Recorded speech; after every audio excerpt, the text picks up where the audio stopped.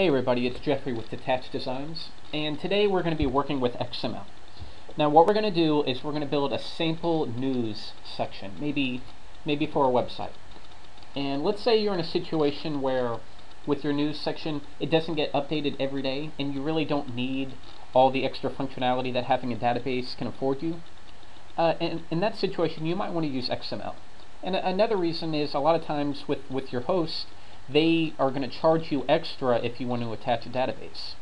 So using XML, it's not as convenient, but on the other hand, it's free, and as you'll see with the new .NET framework, it's pretty easy. So let's go ahead and get started. We're going to do this completely from scratch, so if I make some mistakes, you'll see me work through it, but I really like to do the tutorials this way because a lot of times when I was learning, you'd watch the tutorials and they assume you know more than you do. Or you'll watch them do something and you think, oh, well, how did he do that? I don't know how he did that. So we'll do this completely from scratch. You'll see me make mistakes and you'll see me fix them. So let's get started. You can see here in our solution we have absolutely nothing. So let's go ahead and create a CSS folder and add a style sheet. We're not really going to focus too much on the design of the news section. That's something that you can do on your own. And I apologize through the lesson. I'm a little bit sick, so if my voice is a little cracky, I apologize. Okay, so we've added our CSS file. We're going to import it into our sheet. And then I'm going to add an XML file. Now in this situation we're creating a news page, but obviously you can use it for whatever you want. You could even use it for a blog if you want. So we'll call this news.xml.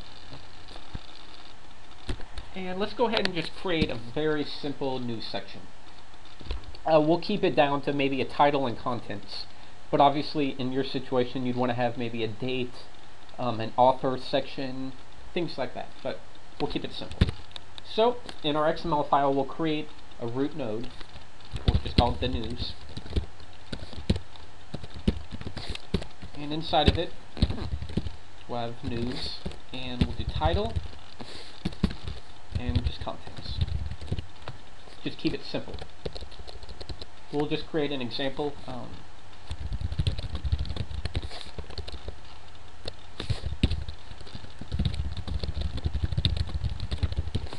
Okay, and I'm just going to duplicate this.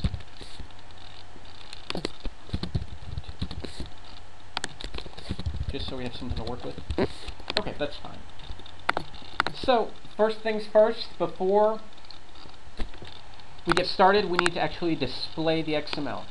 So, the way I'm going to do that is we're going to use the list view control.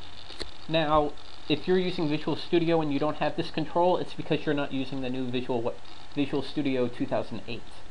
So you can download that from their website and you'll have access to this control. So, we'll do as much from design view as we can.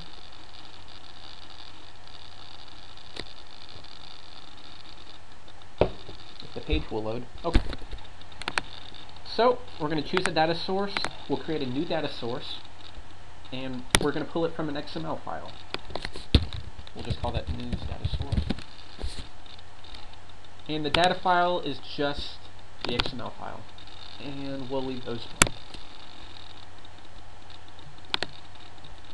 Okay, so you can see it created the list view control and our data source. So let's set up the list view. We'll do the layout template. And this will just create a placeholder for our entries. And we'll call this item placeholder. And we're going to run that at the server level. That way it can be dynamically populated.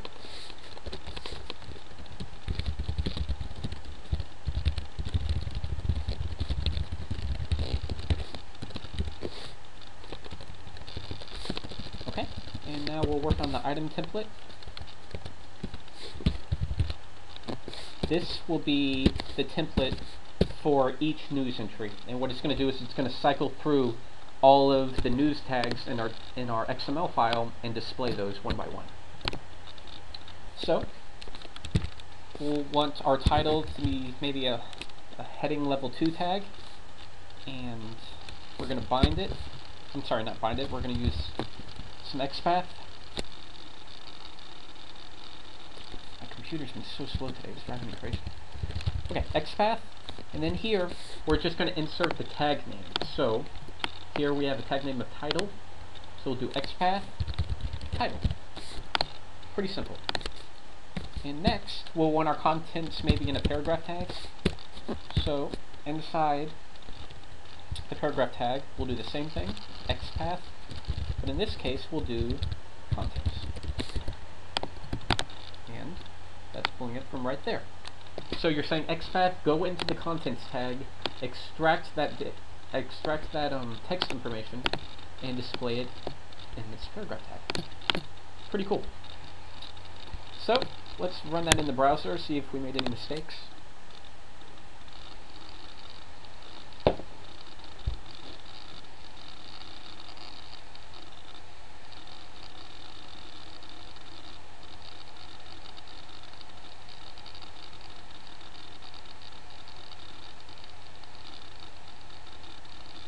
Amazing, the more I do this, the more it drives me crazy when I have to wait.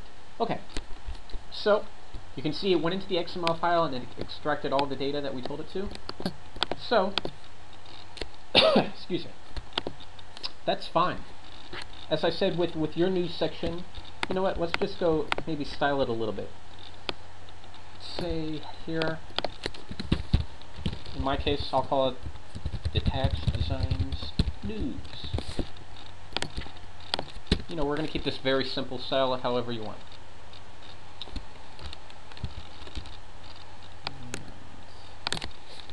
And just do a little bit of quick styling.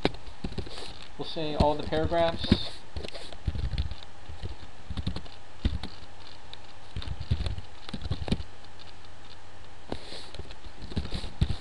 Heading 2 tag. You know, I'm not going to worry about this too much. Just something to give it a little bit of consistency.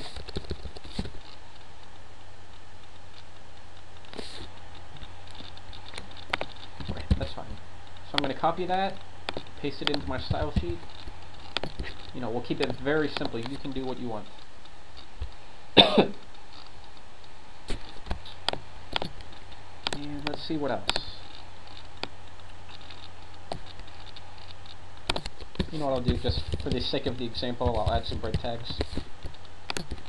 You'd obviously want to use some kind of margins, but we'll keep it simple.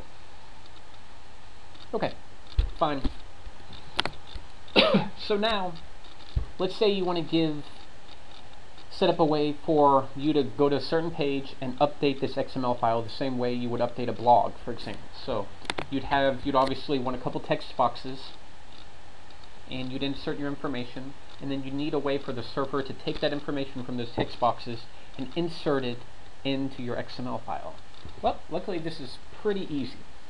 So let's create a new page.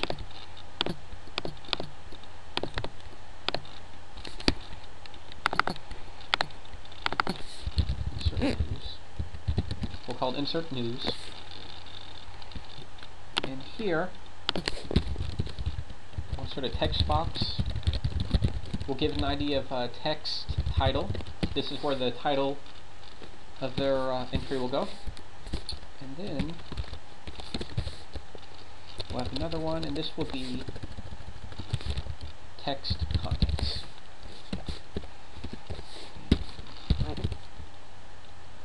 Title.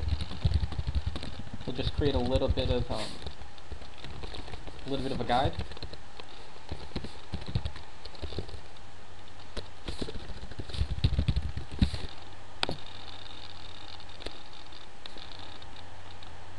Okay, that's fine. And we will get into the code in the very next lesson.